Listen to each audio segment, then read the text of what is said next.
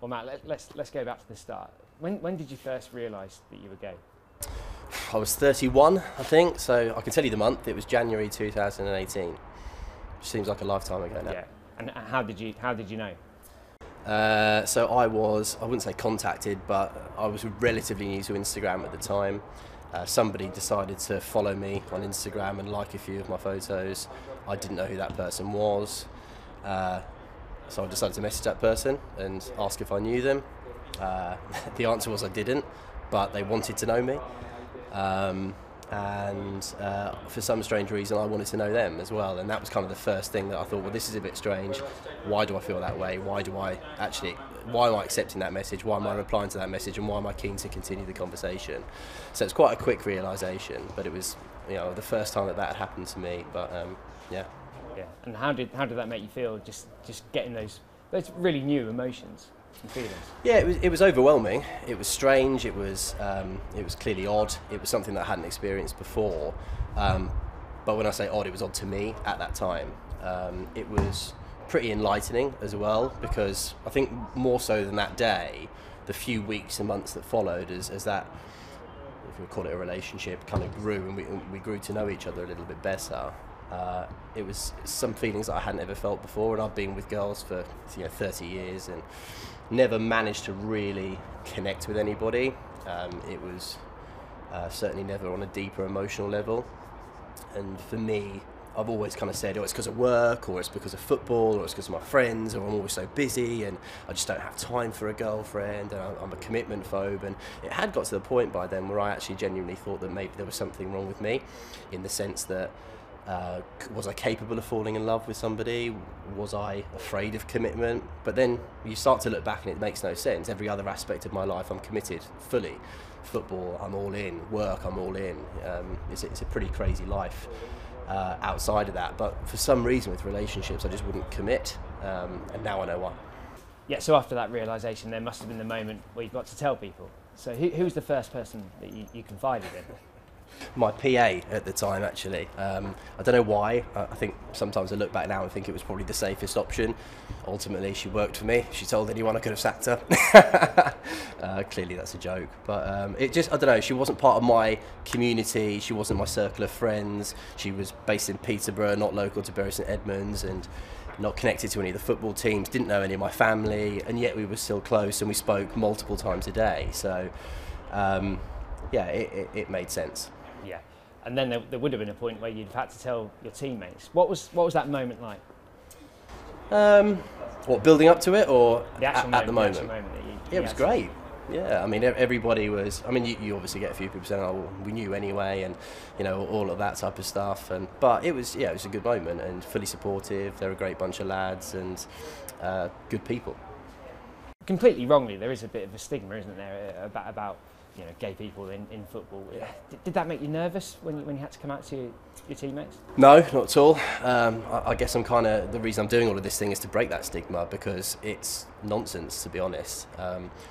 I think if anyone that knows me and what I'm like as a person, I'm probably not someone that falls into the stereotype of what a gay guy is, barring having pretty poncy hair. But aside from that, no, not at all. And I think that what people need to realise is that actually there are so many people that will feel that way and do have those feelings, that are not happy or ready to come out because of what they feel they're going to get in terms of reaction.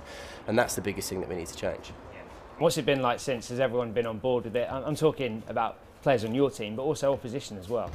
I've not had a single opponent say anything derogatory. I've had some pretty tough opponents over the years that have actually come out and done the opposite. So some people that used to take great pleasure in trying to get under my skin, wind me up, get me sent off, have actually taken to social media to give nothing but support and praise for that. So I think there's certain things that the players now and most people nowadays, I think their heart's in the right place, and they're certainly open to these kind of things, and so they should be as well. And I think that that's the message to send out to everybody else, that actually it's a much more accepting world and a much more accepting environment, even the sport of football, than I think people give it credit for. And actually that was going to be my next point, actually, because you're right, you have been accepted. No one's really made anything of it, have they? No. So why has no one had the confidence in professional football to come out? Yeah, I think there's loads of reasons. I think a lot of professionals will probably be getting advice on certain things as well. I think they'll be thinking about a whole host of potential issues. The whole thing around fans is a much bigger piece at that level. Yeah, we get 400 or 500 people coming to games, but when you've got 50, 60,000 people and half of them are against you, particularly in opposition grounds, I think that a lot of players will be thinking that they're going to be open to abuse from those fans. Opposing fans will do anything to get under the skin of the opposition. They'll try and get an advantage for their teammates. And I've been in a position where my dad was a Premier League referee, and I've spent a lot of time from a very young age being in crowds of professional games, and they do shout and some pretty disgusting things at times. But it will be about anything, and if it's not about this, it'll be about something else. And my message is, actually, you are going to get stick no matter what, regardless of whether it's for living your life the way that you want to live it, or whether it's because of the colour of your skin, or something that your wife's been reported to have done, or it could be anything, and they will literally find anything. So it doesn't matter whether you're straight or gay, you're going to get some level of abuse or stick from opposing fans at that level. The other thing I think is brand endorsements. I think players are obviously worried about whether brands will drop them because of that, or whether they're going to be associated well with certain types of brands. I think the opposite's true. Ultimately, if you come out as a gay player in the Premier League, any brand that drops you, well, there's going to be a lot of criticism and stick, and maybe even boycotts for that. We've seen that before in other sensitive areas with minorities, and absolutely right as well. But actually what I think will happen is you'll get more endorsements. There'll be a lot of people, you'll be essentially hot property, and a lot of people wanting to work with you and associate their brand with you. That's what I was going to say, because there's actually an opportunity for someone, isn't there, to be a trailblazer, really.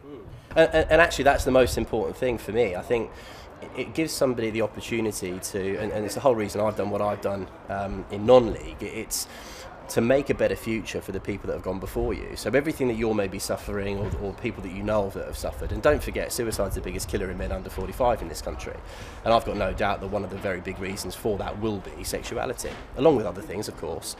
And if we can do our bit to stop that and put things right, then I think absolutely that's a great legacy to leave behind. And some of these professional footballers get a bad reputation for either being selfish or spoiled or overpaid or whatever else. But actually, there's a lot of good people in professional sport, and they've got the opportunity there to make people's lives better. Can you see why some people who are gay would be reluctant to come out in a sporting environment, or do you think, because it does take a lot of courage, doesn't it? Yeah, I can see why, absolutely, but I think sometimes you need to put the cause above yourself, and if you've got a big personality, or I think ultimately, I've had a lot of people reach out to me recently as well, and those people are I mean, just surprised the numbers of them, those people that are worried about the reaction that they're going to get from teammates, from fans, from family even. And clearly it always depends on the environment, the locality, the region, the culture, religion plays a part, all of those things that, there's not a cookie cutter one size fits all here.